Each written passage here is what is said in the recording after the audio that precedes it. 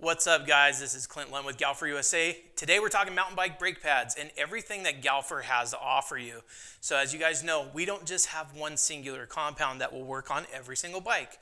Actually, we specify that we have 3 different compounds that tailor to your personal riding style and not everyone else in the world. Some people like it soft in the back with a lot of bitey, heavy modulation. Some like in the front a lot of aggressive bite, but then a lot of lever modulation. Some like no bite or a soft bite. Everyone's different. So at Galfer, we believe that we should tailor your braking needs to your specifications, not to ours. So what we offer you guys, 3 different pad compounds to fit your caliper. The first one being our next level compound. Now the package might say our standard, but our standards are higher than others. That's why it's a next level pad. This is going to closely replicate an OEM pad. The difference here is you're going to get a longer life and you're going to get a quality stopping power over OEM. What does that mean? This pad is near dead silent. You get water in it, it might howl or squeal for a second, and then it goes away really fast. This pad is extremely long lasting, and it's the bite, the modulation at the lever is very similar to what you're going to feel on an OEM pad. Moving over to our next one is going to be our e-bike compound. The e-bike compound by far is one of our most popular compounds because it says e-bike on the packaging, but know this, they were developed for e-bikes, but that's not necessarily what they're for. They're great on an analog bike. And what we mean by that is you're going to have a fantastic bite right off the pull of the lever, but it's not going to be too aggressive. Then on a long descent, you're going to have that lever modulation that you crave. That's never going to fade no matter how long the descent is. These pads are by far our longest lasting pads, and they fit a variety of calipers and fitments. The compound is obviously going to work fantastic on your e-bikes. That's what they're developed for. We actually took it from the light scooter market. We figured light scooter, heavy e-bike, there's got to be some similarities there. And it turns out we weren't far off at all. So what ended up happening is after a little bit of tweaking, after we got the formula right, it turned into this fantastic pad that Commensal Muc-Off team, a bunch of UCI championship teams use. Nico Mullally uses them on his bike, and so many more. This pad is known to just keep giving no matter what. You guys know how when you're coming down a long descent, you got to keep pulling in the brake because it starts to heat up and squeal, and then you find yourself pulling in more and more harder on the lever. It's not going to happen with the e-bike pads because this is what they're developed for.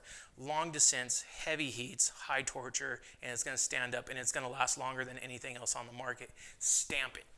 Next, we got our Pro Pad. So this Pro Pad is exactly that. We named this accordingly. It's for you pros out there, or the guys who are more of an advanced rider. What do you get out of the Pro Pad? Well, honestly, it's going to be that heavy, aggressive bite right off the bat that you crave. It's going to have a little bit of modulation, not as much as the e-bike pad when I'm talking up front. It's going to have a little bit of modulation, but here's the trade-off.